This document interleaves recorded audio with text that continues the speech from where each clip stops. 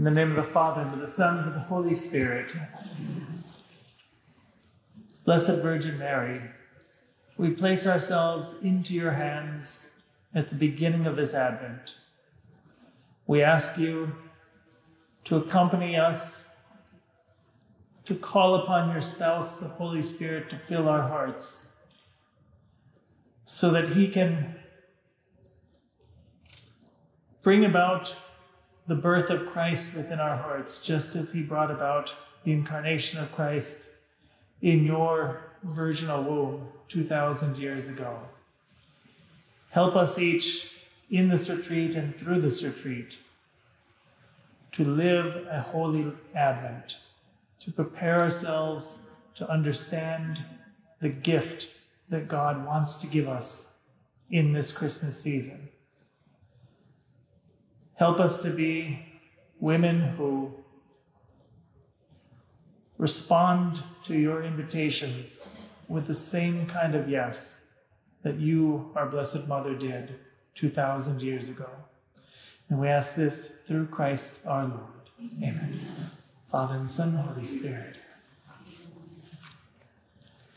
This talk, you're not going to hear a whole lot about the Blessed Virgin Mary. It's kind of going to be more on the level of ideas, and then we'll wrap things up and kind of see how we can apply it. So don't freak out. The Blessed Mother will be in there. Okay. You know, when I was in Yonkers, we have a parish that we run, St. Peter's, St. Denis in Yonkers. It's in kind of if you know the neighborhood, it's on Riverdale, only less than a mile north of Mount St. Vincent's. It's kind of a poor neighborhood. It's essentially like a little extension of the Bronx. It's a Hispanic parish. I'm going to guess it's over at least 90 to, if not 95% Hispanic. And attached to our school there, or attached to our parish there, is the school, St. Peter's Grade School. And when I was stationed in Yonkers, I used to teach this class. I still don't know what the class was supposed to be called. It was basically anything at all that had to do with marriage, dating, relationships, theology of the body, family, all of that stuff. So I don't even know what the name of the course was supposed to be, but I just kind of went and taught. And when I was teaching these kids,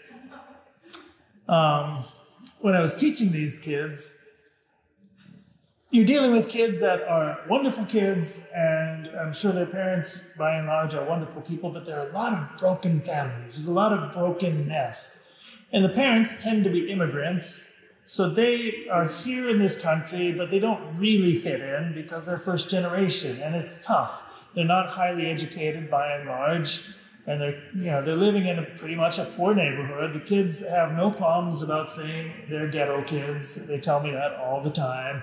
Father, we're in the hood, okay? So they have the complexes and the woundedness and the brokenness that come from that. A lot of times, they don't have two parents necessarily, or if they do, maybe there's just a woundedness and brokenness in that marital and family situation.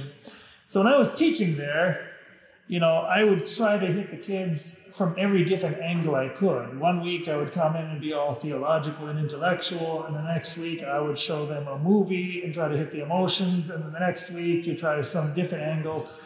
And it was funny because you really end up teaching very few things, and you try to hit it from every different angle that you possibly can, and at the end of the year it's like they still didn't get it. It's like, oh. So one of the things I discovered when I was teaching is that the people who make TV commercials are really geniuses. Probably you're going to roll your eyes at me and say, really, Father? It's because I really don't watch TV. It's true, I really don't watch much TV. But the people who make TV commercials are geniuses. At least if you look at the best commercials that come out, the people that make those commercials really, really understand what makes us tick. And maybe you don't realize that until you want to do something like teach a class, and you start Googling and saying, okay, find me good videos about whatever. And you find like the 10 best TV commercials of the year, or the 10 best commercials about such and such a topic. And he's like, wow, these guys really nailed it. So when I was teaching that class in the family, depending on what the theme was, a lot of times I would Google, really good TV commercials about whatever the theme was. One time I Googled on mothers, and I think it was Pfizer Pharmaceuticals. It's when the Olympics were in London. Pfizer had this incredible commercial about mothers. So you're following the stories of these 5 different moms of 5 different athletes from around the world.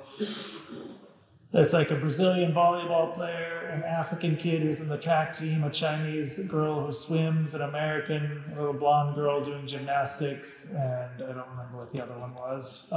But you're following the stories and you're watching them as little kids, and mom is waking them up out of bed. They don't want to get out of bed. Mom is kind of encouraging them, cooking them breakfast and driving them and taking them. And you're watching the kids grow up until finally they compete, and the moms are there in the crowd. And of course, all 5 kids win their medals, and the moms are just crying. And the unsung heroes of the videos really are the moms. And the idea is these women have spent their entire lives in the background supporting their children so that their children can flourish.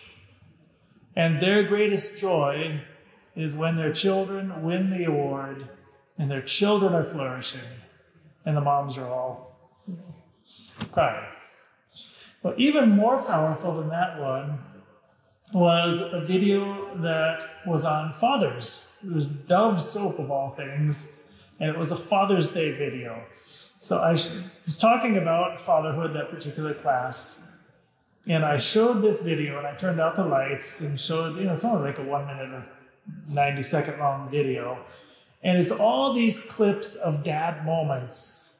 So you'll see little kids stuck in the toilet and runs out of toilet paper. And dad is like 1 or 2, or maybe 2 years old, and dad comes running in, and dad picking up the kids and throwing them in the air and catching them, and all these dad moments. One of them was really cool. Was the dad obviously had one of those GoPro cameras on his head, so he's swinging the kid around. You're just looking at this kid's face, and the kid's in heaven. He's ecstatic. And the background's all blurring because dad's swinging him around helicopter style. So I turned on the lights again, and all the girls, almost without exception, in the class were crying. Why was that? They didn't cry over the moms, by the way. And the reason they were crying is most of the girls didn't have that dad. They didn't have that experience. Some of them didn't have dad in the home at all. Maybe he ran off with some other woman. Maybe life was hard and just disappeared. Some of them did have that dad, but he was, fairly abusive or has alcohol problems or whatever. But they didn't experience what the people in the video were experiencing. And what the video showed them, it woke up in their hearts what their hearts were longing for. And what they're fundamentally longing for was the security that comes from knowing that they are loved by somebody who is strong. What the videos were showing is benevolent strength. That's right, dads, moms love in a different way, but they're not going to be picking the kid up and throwing him up practically to the moon and catching him. And in the child's mind, dad in that moment is like Superman. So what happened is, in those childhood memories, we are learning that, and we learn the same thing about mom in a different way, but we are learning that there are people out there who I can trust. And the kids were longing for the security of heart that comes from trust. Now, those of you who go to our RC retreats regularly know that we are doing this year a series of retreats throughout the year, and each month we're kind of nailing a different virtue. I'm using this book. I'm just going to make mention of it. This morning's retreat isn't really so much based on that, but I'm using the book Broken Gods Hope, Healing, and the Seven Longings of the Human Heart by Gregory Popchak. If you want, you can come get a picture of it later if you're interested in it. A good book. That's as much of a commercial as I will give it now. But the gist of the book is this. We've all heard of the 7 deadly sins, right? And we know that there are 7 virtues that correspond to those sins. Each one of those 7 deadly sins and each one of those 7 virtues are simply ways that we either mistakenly or correctly pursue 7 fundamental longings of our heart. The 7 longings of the heart are abundance, dignity, justice, peace, well-being, and communion. You don't need to worry about writing it down. It's just to give you some context.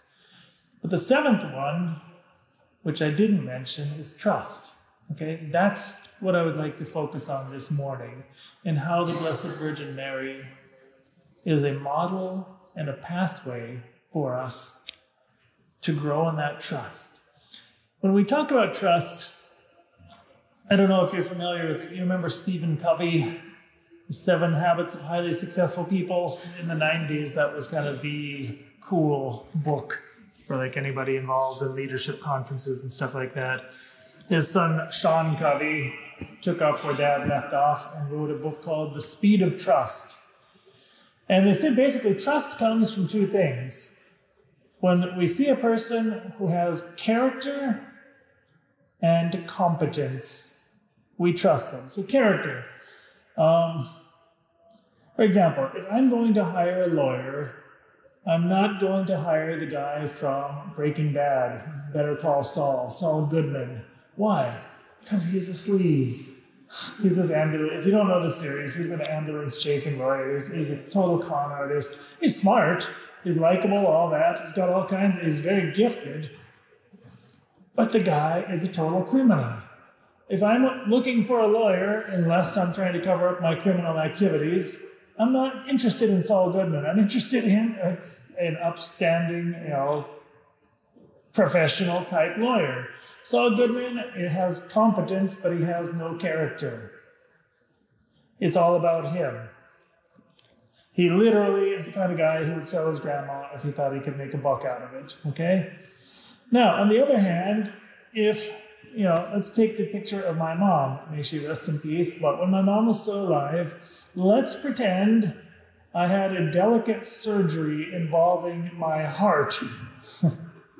For all that my mom loves me, I'm not going to turn to her and say, I would like you to be the one to operate on my heart because I know you love me so much you'll absolutely do everything it takes.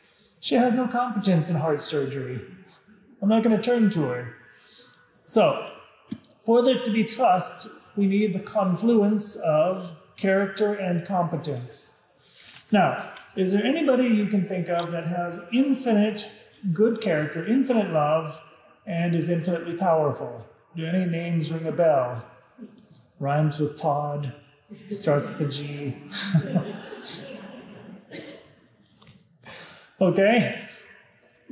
Our hearts are made for, we are made for the intimacy, for the peace of heart that comes from knowing, from trusting that I have a God who is a father to me, who is all-powerful, and who loves me infinitely. When we are grounded in that, we have a sense of trust, and with trust comes peace. When we are not grounded in that, and because of original sin, frankly, nobody in this chapel is 100% grounded in that. When we are not totally radically grounded in that trust, then there's at least a part of us that will say, I need to figure out things on my own. I need a backup plan just in case God isn't quite good enough. I don't necessarily trust that he's going to make me 100% happy. And why would we think that? Well, because of the cross. We see crosses, we see difficulties in our lives that God allows, and sometimes we say, I have to take matters in my own hand without understanding or accepting sometimes that God knows perfectly well the cross is there, but it's a gift that he allows you so that you can grow, so that you can become the best version of yourself, so that you can learn to depend absolutely on him. So when I talked about the 7 fundamental longings of the human heart that correspond to the 7 virtues and vices, the longing for abundance corresponds to pride, which the false way of reaching abundance is through our pride, and therefore the proper path to it is through humility, exercising the virtue of humility. The longing for dignity corresponds to the vice of envy, and the corresponding virtue is of kindness.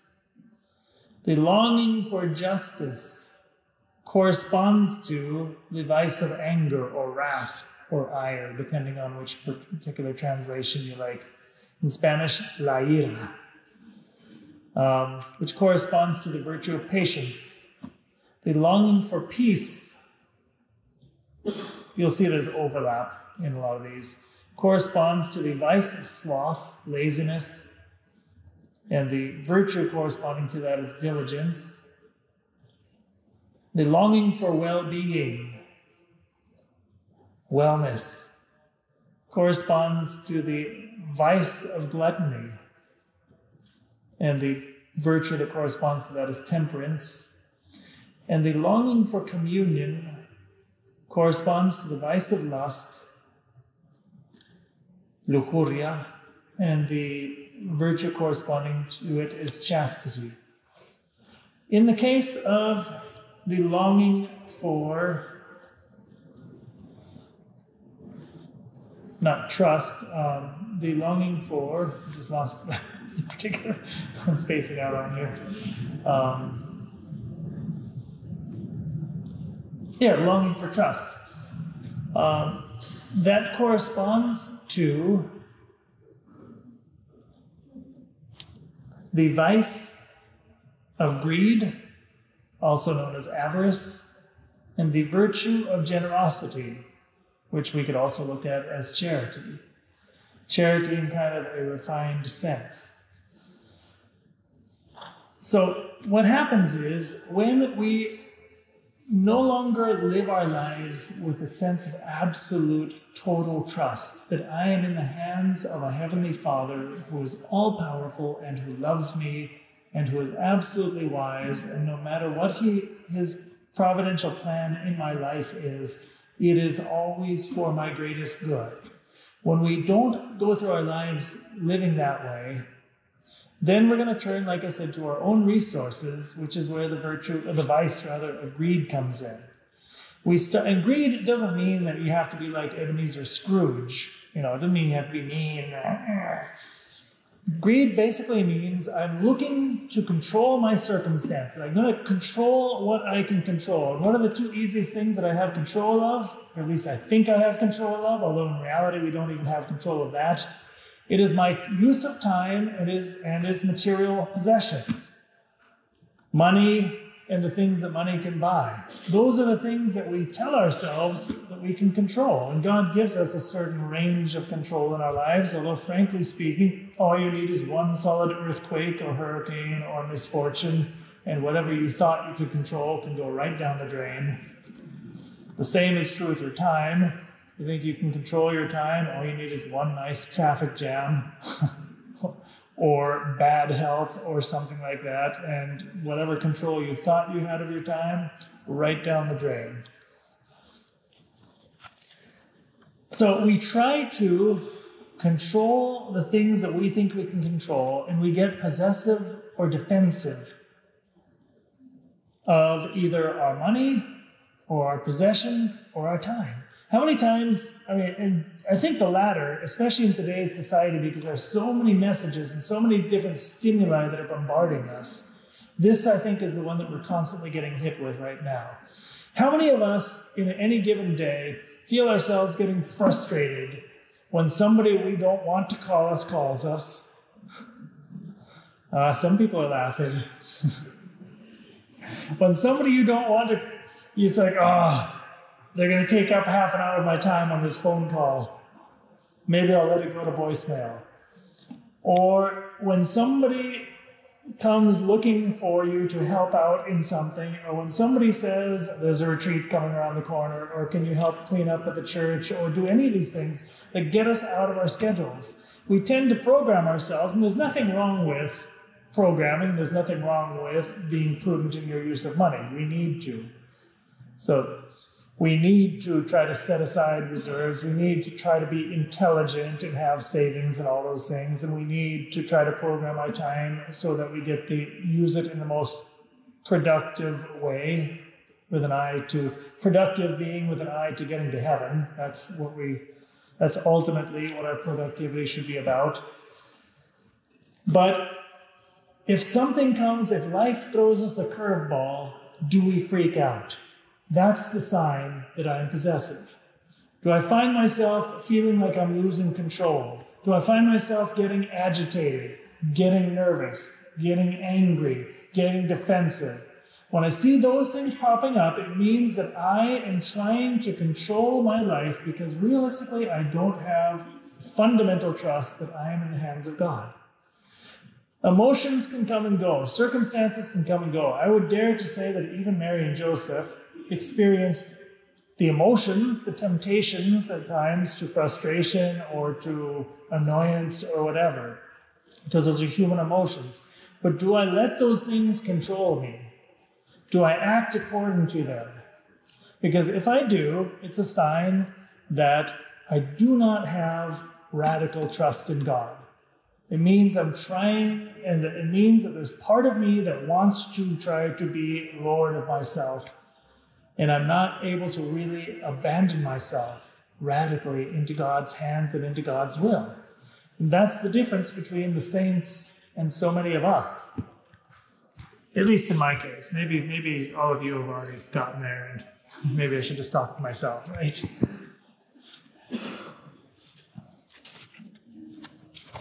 So, what is the antidote then? Well, St. Paul will tell us that the antidote is generosity. I'm going to tell you, there is only one expression in the Bible that we know for sure came from the lips of Jesus that do not appear in the Gospels. Only one saying that we know for a fact that Jesus said that does not appear in the Gospels. It's in the Acts of the Apostles, chapter 20, verse 35. St. Paul, I don't remember who he's talking to or what the circumstances are, but he says something along the lines of, let us remember the words of our Lord Jesus Christ, which nowhere in the Gospel appear. It is more blessed to give than to receive. There's more blessing in giving than in receiving. Jesus apparently said that, and only St. Paul tells us about it. It's interesting because science, we always like to say science says, and usually when something begins with the statement, science says, tells us, usually it has nothing to do with science. Usually somebody's about to say something that's completely outside the realms of what science can legitimately say, but anyway. There was a study in the University of Washington that essentially backed up what St. Paul said. They have done a study where on people, I don't know how they went about doing the study, but measuring people, and there's a chemical measurement whereby when you go through life being selfish, that you fundamentally are less happy. But when people make acts of kindness, of generosity, giving of themselves or giving of their possessions, that there's actually a chemical release of dopamine. The word dope comes from dopamine. There's actually a chemical release of dopamine in the blood every time we make an act of generosity to another person. You see a beggar on the street, you give him something, there's a little ding, part of you feels good. Where did that come from? Well, ultimately it's your conscience, but God made our bodies in a way that chemically there are reactions that will either positively or negatively affect us to guide us towards proper behavior. I have a doctor in the crowd out here, and I'm sure she can come and chop me down and tell me how wrong I am later on. But anyway, she's too nice to go, right? Yeah, but that study actually indicates when we give, for example, to the poor, there's always a little chemical ding afterwards. Maybe in the moment it's uncomfortable, especially because they can tend to be uncomfortable people. You see somebody on the street, especially if you're a woman, maybe not feeling so safe. Guys, it's a little bit less of an issue. There can be that discomfort, but when the deed is done, there's a little reward. Now, giving money is good, but it's not the highest form of giving, if you want. There's actually a guy he's not a Regnum Christi man. He's in a different group that Regnum Christi started called Lumen. It's a businessman's group, business people's group, because there are also Lumen wives. There are a couple of you out here, I think. And he works in the city. He goes down to Manhattan. And he has this thing where once or twice a month, he will just go and randomly, I don't know where he works, but he will walk to lunch, and he will randomly just approach some homeless person who's on the street and take them to lunch. He could very easily, you give him a brown bag with an apple and a peanut butter sandwich or something, and it would be an improvement. And it would be a good deed, and any one of us would be proud to have done that. But that's not what he does. He will come over to the person, crouch down, talk to them, get to know them by name. And of course, these people probably stink and all that. Invite them to go to Kentucky Fried Chicken with him, ask what they want, sit down with them, have lunch, and for the next 20, 30 minutes, whatever, during his lunch break, engage in conversation while, over a Kentucky Fried Chicken meal with this guy. And now he's actually expanded it, so he says, he tells his friends, hey, I'm going to be doing this on such and such a day, and his friends look forward to it, and they will arrange their schedules so that maybe 3 or 4 or 5 of them will do it. And they say, that is the most powerful thing I've done all year. I haven't even done that. I've never done that. To my shame. But this man will do that. He does it at least once a month, if not 2, sometimes, probably maybe sometimes more, times a month as opportunities arise to get personally involved. And frankly speaking, if you want to be selfish about it, when you get personally involved that way, God will personally reward you more, and you will have more satisfaction, more fulfillment, and more happiness. And if you want to put it in chemical terms, you get a bigger dopamine fix, okay? So there's a scale of generosity. The lowest scale, I would say, there are probably all kinds of different categories in the scale. I came up with 4, okay? 4 different stages of generosity we can look at. The first is giving things, giving money, giving things, giving the things you have. It costs a little bit of a sacrifice to yourself. Why do we not like to give money or things? Because secretly there's part of us that says, if I give it, am I going to have enough? Or is this, if I give it, because it's always going to hurt a little bit, is that hurt going to make me unhappy? Or if I give it, maybe, am I going to be able to provide for my kids or whatever? There's always that question. The second, which also we just referred to, is giving time. It's not just the same to say, hey, here's $5, don't want to talk to you again, as it is to give time, to interact the way that this man did with that homeless person, or to give time to the church, or to give time to that family member who is in need, or give time to the person who is annoying. If you all come over and talk to me after the retreat, I'll know what's up. The third degree of generosity I am going to title poverty of spirit. I have to explain myself sometimes, because once I was talking about the Beatitudes, blessed are the poor in spirit, And to me, it was self-evident what Jesus meant. And then afterwards, somebody said, Lord, or Father, how can that possibly be a blessing? To be poor in spirit, doesn't that mean like you're spiritually poor, like you don't have God? It's like, no, that's not what we're talking about. It's not poverty of God.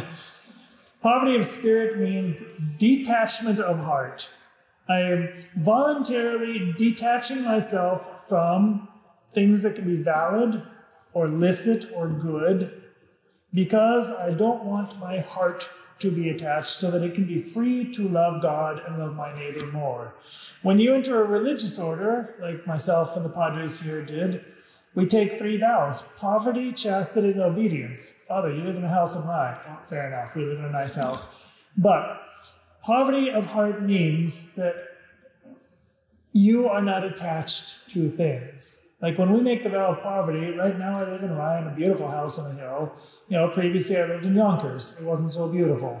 Before that I lived in the Philippines. Now we lived in a decent house, but it was a lot of times I was not hanging out in nice places.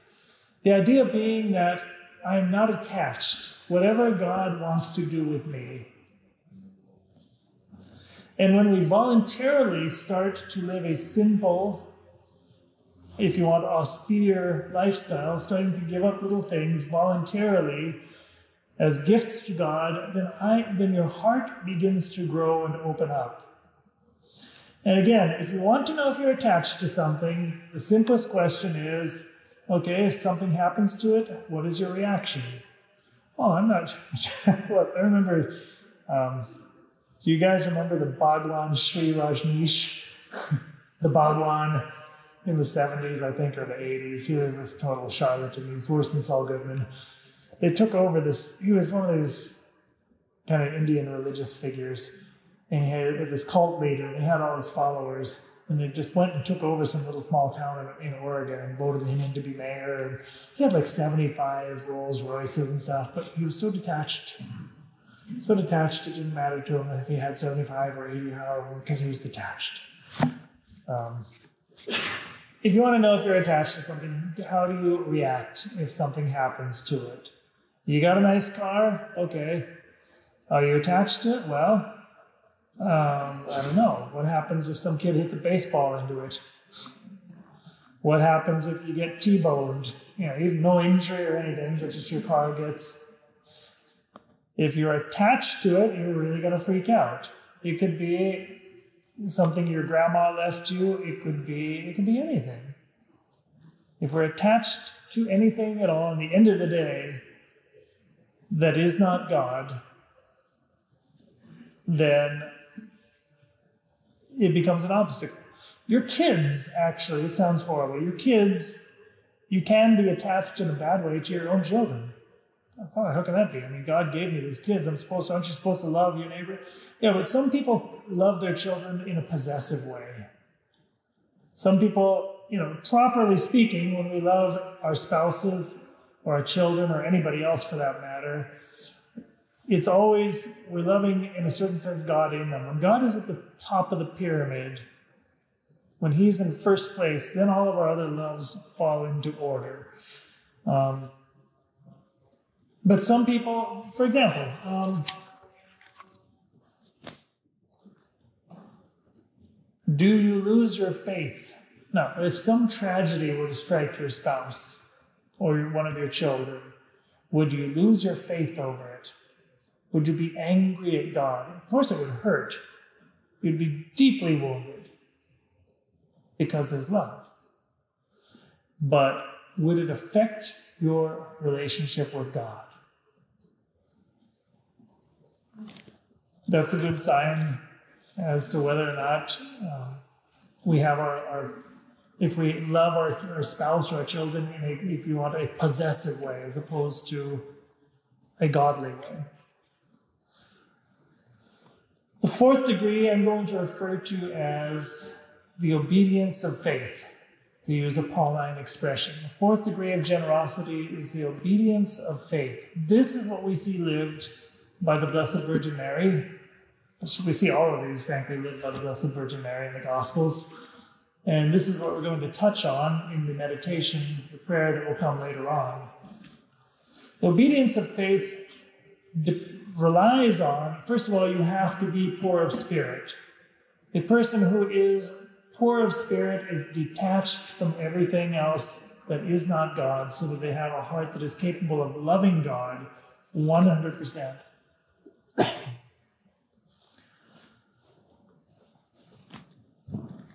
But then the person who lives the degree of generosity, of obedience of faith, is actively seeking what is God's will. How can I go through moment by moment, aligning myself with the will of God? It's basically living in existence which is in function of God, which is what you and I were made for. And frankly, this is what is going to lead us to greatest happiness. The reason we don't like to go there is, again, because part of us thinks, if I really get radical about holiness, you look at the saints and all these crosses and all these martyrs and all this, the stuff, the persecutions and the austerity and all the difficult lifestyle of the saints. I don't want to do that. It's so difficult. I won't be happy. That's the temptation. And the reality is, yeah, there's going to be difficulty, there will be crosses, there may be persecution, there may even be martyrdom. But God always wants your happiness. In all those difficulties, if you look at the lives of saints, saints are happy people. They are joyful people.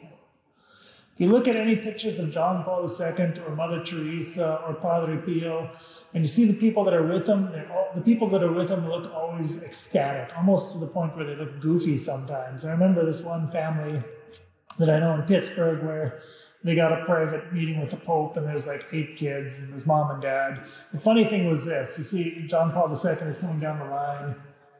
So you see, John Paul is greeting one child, and then the next picture, he's greeting the next child. So child number 1 is now crying and weeping and has this expression of just being undone.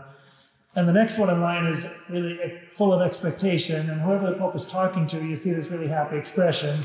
Then he just moves down the line. Now you have 2 people that are crying and everything because they just met the Pope, and this one is full of joy, and the next one's kind of nervous, waiting for him. So by the time you got through all 8 of the kids, they're all just all over the place, weeping and everything, with joy. I assure you, nobody acts that way when they talk to me. I talked to Father Eric. It was so moving. I feel so full of joy that I'm going to remember this for the rest of my life. It's like, I talked to Father Eric. I need a drink. I'm going to binge watch Netflix. Nobody talk to me. But when we are men and women who live the obedience of faith, when we give God his place, he will fill us with joy.